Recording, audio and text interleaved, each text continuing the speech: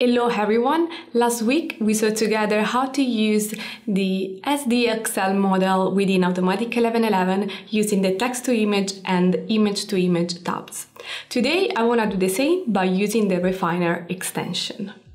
So we are going to see how to download it and how to use it. It's very simple, so it's going to be a very quick tutorial but hopefully helpful. The first thing we want to do is to initialize Automatic 1111. So this is the main interface of Stable Diffusion, and I assume that you know how to, or you have already downloaded the new models from Hugging Face. If you haven't, you can watch my video on how to do it. And the first thing we want to do is to download the extension. As any other extension on Automatic 1111, we need to go inside the Extensions tab. We go into Available, and then we click on this Load From button. And then I have it installed already, so I'm going to untick this. But in your case, if you don't have it, you can Ctrl F and look for Refiner.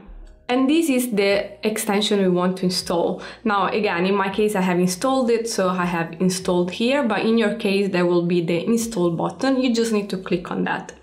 Once this has been installed, you need to go back into Installed, and then you will see the new extension appearing in here, exactly here, as the Web UI Refiner. Make sure that this is ticked, and then Apply and Restart UI. Something very useful, you probably know about this, but it's good to mention it. If you want to know a little bit more about the extensions, you can click on the link next to the extension, like in our case, we can click on here, and then the main GitHub page will appear, and there are some information about the extension, who developed and how it works, and usually also how you have to install it. So in this case, we don't have many information, but it's telling us that the extension loads from Refiner checkpoint only UNet and replaces base UNet with it at last steps of generation. For who is not familiar on how neural net works, maybe this is not very easy to understand, but for who is familiar with that, probably it's quite useful. Anyway, we'll understand this step by step today. Let's go back into Stable Diffusion. So again, apply and restart, and we'll see in the text to image, towards the bottom, we have this refiner. If we press on the little arrow, you will see that you can enable it, you can choose the model, and then you can decide how many steps you want to use the refiner for. You have this extension in text to image and image to image as well. So if you scroll down, again, you have it in here. How the SDXL model works. So it's composed by two models. You have the base, which is standalone, so you can use it by itself, and then you have the refiner. The refiner is an additional part. As the name says, it's a refinement stage for improving the image generated by the base model. So you cannot use it by itself, you need to use it together with the base model. So what we were doing before, we were generating the image in the text-to-image tab using the base model, and then we were moving that image inside the image-to-image tab, swapping the model to the refiner, and improving the image generated with the base model through image-to-image. What we are going to do today with the refiner, we are just going to use one tab, which is the text-to-image. So we don't have these swapping tabs, which is great.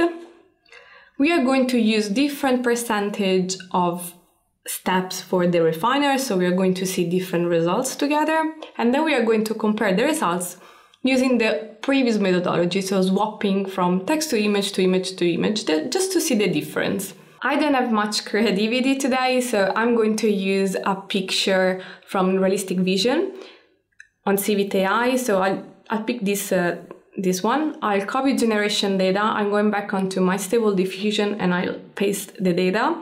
Then I'll press this button for moving all of the settings across my text to image tab. I can keep the seed, or I can maybe use a random seed, and then I'm going to change a few things because this picture was generated with this generation data for Stable Diffusion 1.5, but we are using SDXL, so I'm going to increase the sampling steps to 30. I'm going to use 1024. I would like to have a landscape image, so maybe I will reduce this a little bit like that. I'm going to remove these two LoRa's because they're not gonna work. And then I think I'm quite happy with the rest. Okay, cool. So for now, I'm not touching this refiner section, and I'm just gonna press generate. Obviously, the model I'm using as base model is the SDXL based. And this is the picture I got with the base model only. Now we want to improve this picture, right? So what we can do, we are going down into the refiner. We can enable refiner. I'm going to use the same seed because I want to use exactly the same image and see how the refiner will improve my image so I can compare the results. I'm going to use here model refiner 1.0. And then I'm going to keep the default value, which is 20. What is this 20? This is the percentage of refiner steps from total sampling steps. Let's make things easier actually. So let's use 100 sampling steps. Yeah, so let's assume that we are using 100 sampling steps. So when we use 20%, it means that for the first 80 sampling steps, Stable Diffusion is using the UNet from the base model. And for the last 20 steps, which is the 20% of 100, right?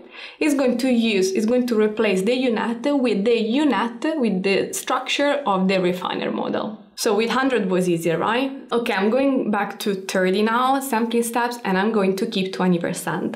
20% for the refiner is what is recommended by who created this extension, and it's even written here. It's recommended to keep the percentage at 20%. Because higher values may result in distortions. And as I said before, the refiner cannot work alone, so you cannot increase the percentage to 100% to use only the refiner. But if you know this, if you want to scroll this up, it will stop at 50. Cool, so let's start with 20% in here. And I'm gonna keep 30 sampling steps so we can compare the two pictures, and I'm gonna press generate. Oh, before pressing generate, you need to enable the refiner, don't forget it. And this is the image we generated using the refiner. Now we can compare the two results. On the left, you have the image generated using only the base model, while on the right, you have the one generated using the refiner as well. So it should be more detailed, ideally. So now, keeping the sampling step to 30, I'm going to change my refiner steps to 10%, 30%, 40%, and 50%. I'm not gonna show you all of the process because it will be too long. So I'm just gonna show you my results, which are this one. The outputs all look good, but obviously I have a preference which may be different from yours. And I think it's this one. Now, the results can also change depending on the number of sampling steps we are using overall. So in my case, I'm using 30. What I'm going to do now for testing it, I'm going to increase the number of sampling steps, and I'm going to do the same exercise, changing the refiner percentage step. And this is the result. So as you can see, you can achieve different results using different sampling steps number, different percentage of refiner. All of them, they look great. And in this tutorial, I would like you to have an idea on how many sampling steps you may want to use and how much percentage of the refiner you want to use. Obviously, it's good if you test it by yourself, because depending on the input image, on the image you're generating, on the different descriptions, and also different, sampling method you're using, you can achieve different results. Now, I just want to compare these results to using the base model and the image-to-image tab. I'm going into image-to-image tab. I'm going to upload the image I generated using only the base model, which is this one. What I can actually do, I can go into PNG info, I can upload the image, and then I can send to image. So we have all settled here. Then I'm gonna go down and I'm gonna change the denoising strength. So I just want to compare what's happening here. So you know what? Actually, I'm gonna use the plot for doing it. XYZ plot, and I'm gonna use different denoising strength. So what I would generally use for the refiner, it's a value between 0.1 and 0.3.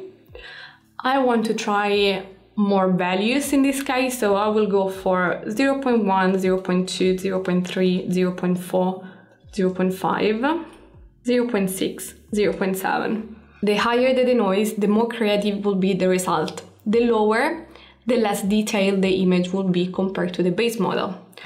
So there is a trade-off, right? But that's why I was saying that the best values, the recommended ones, are between 0.1 and 0.3, depending on how much you want to change the base picture. I'm going to generate. Oh, I forgot something really important, sorry. I need to swap the model to refiner. Okay, and then I'll press generate. Okay, this is done. So as you can see, the higher the denoising strength, the more different is the picture, but it's still nice, it's more detailed, sometimes maybe too much detailed. Yeah, it looks great. Let's now compare these results with the previous ones. So I would say that obviously you can use both of them, they're both good. Using the Refiner extensions, it's easy and quicker because you don't have to swap from one tab to another.